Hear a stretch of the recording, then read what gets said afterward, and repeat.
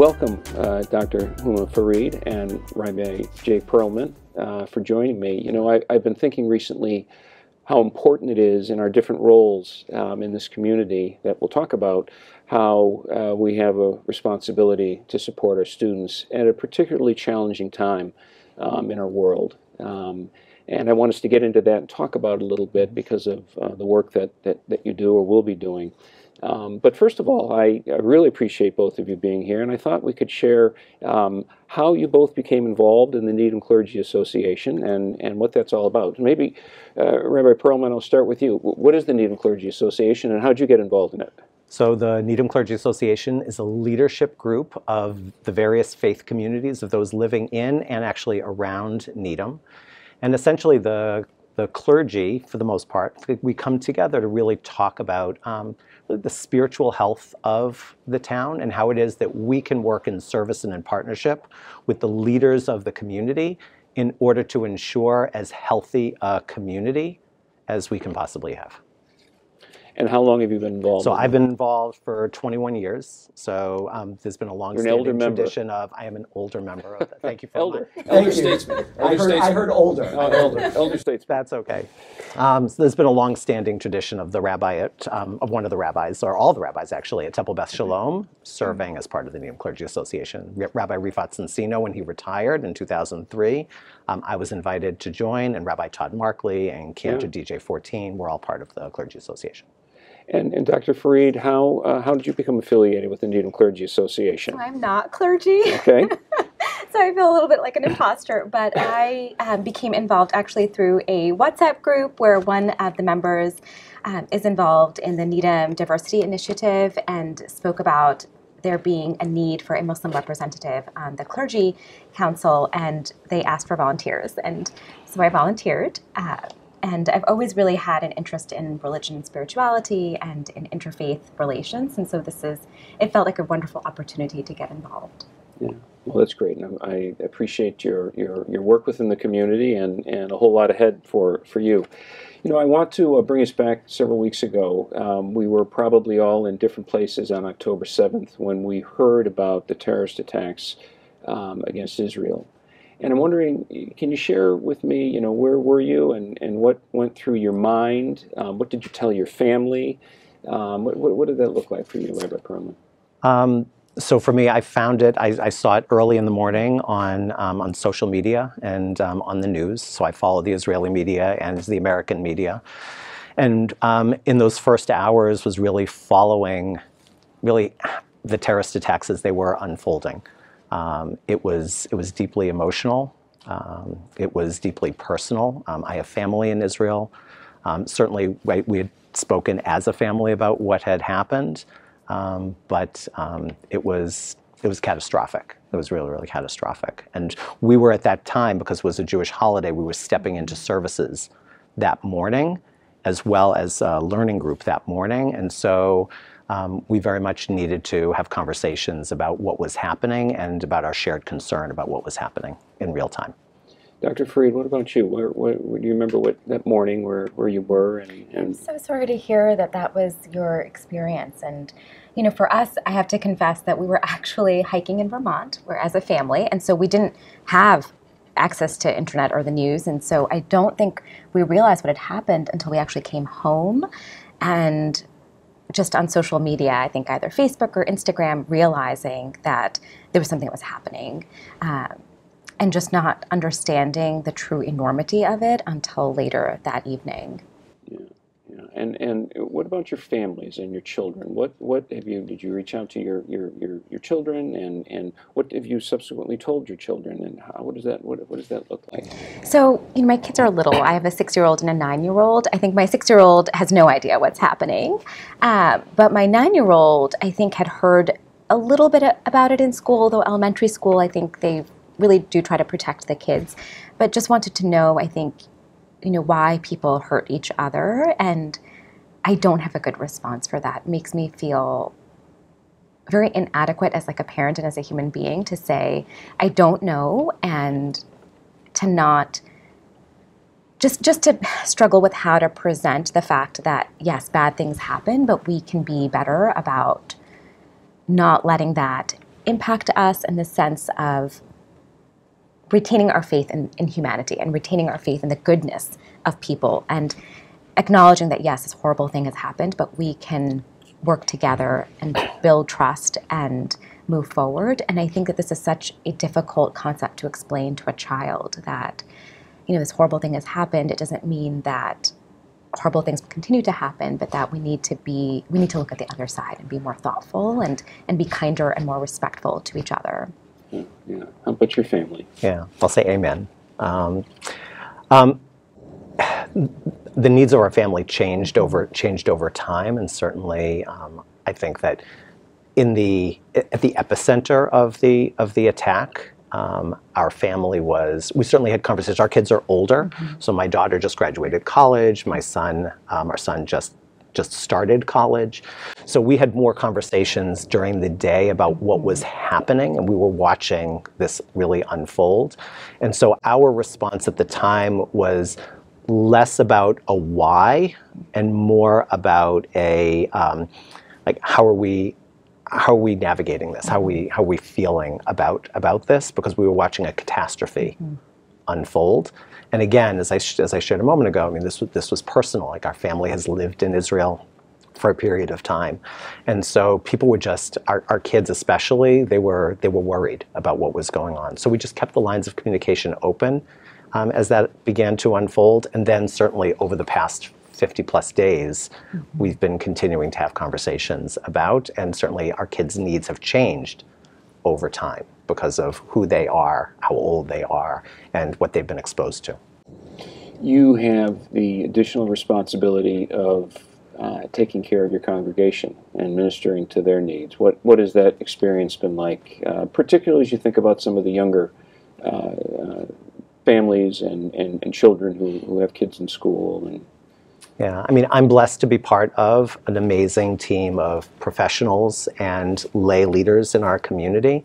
And everybody with whom I share professional partnership, understood and continue to understand the enormity of what took place and what continues to take place. And so with our kids specifically within the community, we really spoke about what are their needs. How do we help to inform and empower parents to be the healthy parents that they aspire to be? How can they work at home? And so we shared a lot of information about how best to parent, suggestions for parenting and conversations depending on the age and the developmental stage of our kids in terms of who they are and where they are. We talked about how to bring this up and to navigate this within the context of the community as people are coming together, whether it's for classes or for worship. And what we came to understand over time really was that our kids, but adults as well, and when I talk about our kids, I'm also talking about our college kids as well, is that each of them, and each of us, we had needs of the heart. We had needs of the hand. People wanted to do and to be responsive and to be helpful. And people have needs of the mind to eventually try to understand, like, what is happening? Why is this happening? And how can I come to understand sort of like what's going on so that people can live in relationship to what's going on in a way that feels authentic to them. In your role as a physician, as a mother, and as a leader in the Muslim community, what was going on in the community? What did you hear, and how did you provide what support you could for folks in need? I think the community was extremely distressed by the October 7th attacks, and obviously, I think the hard part is that anytime there is a terrorist attack, the Muslim community members are asked, well, do you condemn the attack? And of course, yes, we condemn the attack, right? That should never even be a question. And the challenge is distancing ourselves from terrorists and saying, this is not what Islam is. This is not who we are. We are your neighbors. We are your coworkers. We are your friends. And of course, we do not support what happened on October 7th, and we condemn it. And I think the community feels very sad that this question arises anytime attacks like this happen. I was a teenager when 9/11 happened, and I was born in New York City, grew up in New Jersey. My parents worked in New York, and so it was very troubling to lived through that, and just, our school was 45 minutes from New York, and to have people ask, like, well, are you a terrorist? Like, how could this happen? And it felt a little bit like we were being asked to portray ourselves as, or to defend ourselves against this accusation yet again. So, of course, people felt horribly about what happened on October 7th. They felt as well that their patriotism was being questioned and judged, similar to how it was during 9/11. And then they also, as subsequent events unfolded and as attacks began in Gaza, there was this deep concern about the loss of life in both Israel and in Gaza. And I think that continues to persist, this concern and this feeling of helplessness, like we cannot do anything, it's so far away. And the narrative around the humanitarian crisis in Gaza has unfortunately been tainted by politics. And I'll give you an example of that at work as well, where, I'm a physician. We all took a Hippocratic oath to serve humanity and to really ensure that our actions do no harm. And the CEO of our hospital network sent out an email 2 days after the October 7th attack, sort of grieving and processing. He is Jewish and lived in Israel for 20 years and wrote that in his email. And of course, I could feel how upsetting this was for him through his words. And yet he neglected to mention the events unfolding in Gaza. So I reflected for a long time about this because I know that, he had family there. He was clearly, and I don't know him personally, but through his email, I could tell that he was grieving. And so I thought about the next steps that I as an individual can take. And of course, he doesn't know me. I'm like one of 1,000 doctors, right? He has no idea who I am. But I decided to write back to him a couple of days after his initial email because the humanitarian crisis in Gaza was really unfolding, and it was very concerning that hospitals were being targeted, that innocent civilians were being killed, and he hadn't mentioned that. And so I wrote to him and I said, I understand that you're really grieving, and I'm so sorry for what you and the community have gone through. But I also think as physicians, our obligation is to point out that there is now this humanitarian crisis that's unfolding that we need to think about and that we need to address. To his credit, he never responded to me, but he sent out another email specifically addressing our role as physicians in settings like this, that our role is to provide support and help. Well, it's a segue really to my next question is, in our roles, certainly in my role as a school leader, I know I have struggled to find the right words or find the proper way to support our families, our Muslim and our Jewish families at this time. It's been a challenge, and certainly for our teachers as well, particularly teachers of older students who are asking a lot of questions about what is happening and why. Perhaps could you both share with me what are some things we can talk to our young people about at a time like this, when there is tension, both either in the community or internationally? What do we tell our young people? What are the words that we use? So first of all, I want to lift up my appreciation for the way that you handled the dissonance that you experienced sort of professionally. That in many ways, I think it speaks to the question that you're asking, which is to say that you experienced dissonance and disappointment in an encounter that took place. You didn't assume the worst, although it could have been the worst, but you didn't assume the worst. And you reached out graciously to ask a question and to lift up a perspective that might not otherwise have been seen. And I think that if I were to sort of reflect back on how we can most responsibly encounter each other and help our kids to encounter each other and encounter the grown-ups, the adults in their lives, is to do so with grace and with humility. And to start from a position of asking questions, from a position of inquiry, and from a position of listening.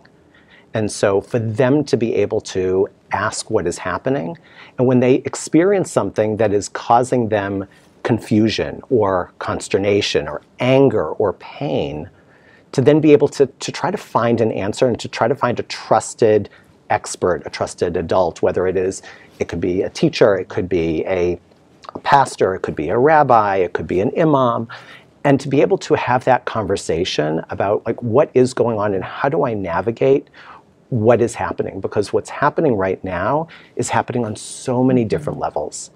Yes, there is the political issue, and if it were just the political issue, if it were just the political, like we say in Hebrew, say dayenu, like enough, right? Like, we're not going to solve the Israeli-Palestinian conflict in a short conversation or a meme or a Snapchat or any of those things.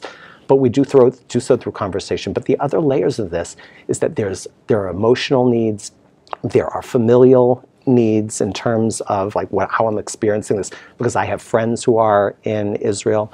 There's so many different, as I was saying, different needs that people have. So how do we engage in conversation with people and help our kids to engage in conversations where they're asking and they're listening and they're learning and growing and they're understanding to whom they can go to find answers and then to form new questions. Well, to be curious and not to condemn, I think is what you both do when you talk to the CEO and you're sharing right now. What could you advise me as the superintendent of the Needham Public Schools, 5,500 students, as we're trying to support our families and we're trying to support Jewish students and Muslim students and their families? What is some advice that you'd give me? I was in high school a very long time ago, so I feel like I'm not well equipped. But I do think that, what I remember at our very first meeting, you said something about like leading with love, and I think that's just so important. And I think about that a lot, actually, because I think emphasizing the bonds of our shared humanity is truly the only way forward, because we're all grieving in different ways. And unfortunately, in the recent years, particularly with social media, American politics, like life in general, has become very polarized, and it's very easy to hate someone who you don't know because you've never talked to them. It's very easy to do that on social media. Much harder to hate somebody when you've engaged with them, when you've had lunch or coffee or sat with them and had a conversation that is based on curiosity, inquiry, and advocacy, rather than on saying, I'm right, and of course I'm the only one who's right. And I think we need to move away from thinking that we know all the answers and saying, I'd love to hear your perspective and your thoughts. And I think about this a lot. I don't teach young students, but I teach adult learners in my work, and I can only understand my own perspective. I never know what's going through their minds unless I ask. But if I ask, it has to be from a place of psychological safety, where they have to know that they can trust me, that I won't judge them, that I won't make them feel badly about whatever their questions and thoughts are. I think what you're both saying is so powerful, to engage one another, to connect on a human level, and to be curious about how they're feeling and what they're thinking. And that, I think, at the end of the day, is going to help all of us and our young people better understand the world and one another and get to that place of love that you talk about. As we wrap up this conversation, I'm wondering if both in Islam and in Judaism, if there is a saying or something that comes to mind, or maybe it's a short prayer or something that kind of captures this moment of love and connection and curiosity. Is there something like that you could offer up? Well, I don't think necessarily a prayer, but I think just the way the entire religion is framed. So when you meet another Muslim, you say, Assalamu alaikum, and that means, peace be upon you. And their response is, peace be upon you too.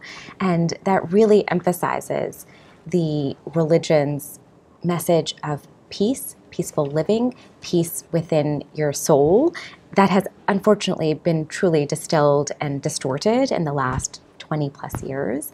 And so that's what I think about, that, when my children greet their grandparents or when they greet other members of the community, they're wishing peace upon them. And that's what I truly hope we're able to achieve. Rabbi Perlman. Yeah, so there's a beautiful Jewish teaching that comes out of the initial chapters, the initial verses actually of the book of Genesis, that teaches in the legend of creation that when God created the world, God created human beings. In Hebrew, it's B'Tselem Elohim, which means in the image of God. And that has been interpreted over time as meaning that when one sees another human being, that one is called upon to acknowledge the sacredness of the soul of every person that we encounter. It doesn't mean that we agree with everything that they say. It doesn't mean that there aren't issues that are challenging, but it means that we honor them. We honor them as human beings, leading to the beautiful peace that you spoke to. And on the one hand, one could say that that's an incredibly simple notion, but on the other hand, one could ask, but what if people actually live that way? What if, when we did encounter another person, we actually did see the sacred in them. And that's not to make an overly religious statement. It's to say that there is something extraordinarily, infinitely precious about every single person. Unique and important. And, yeah. And what that does is that's not just a statement about what one acknowledges, but that becomes a commanding voice. That to say that if I see the sacred in another person, then I'm called upon to encounter them with dignity and with honor. And one of the major crises of this time is that people are looking in the eyes of others and they're disregarding that. If we can lift up that honor, if we can encounter that person with the humanity that they have been endowed with, then indeed we can bring ourselves to a place of encounter, questioning, curiosity, and ultimately discovery, building, and peace. Share that Hebrew expression again. B'Tselem Elohim. And share the greeting again. Assalamu alaikum. Rabbi Perlman, Dr. Farid, I very much appreciate not only your time, but also the support you're providing your neighbors, family members, and most importantly, assisting me and all of our families and teachers in supporting our young people, because it's a critical time for them, and having this conversation is one step in how we can work together to help them engage with one another, connect with one another, and be curious about the world around them. Thank you very much. Our joy. Thanks. Thank you.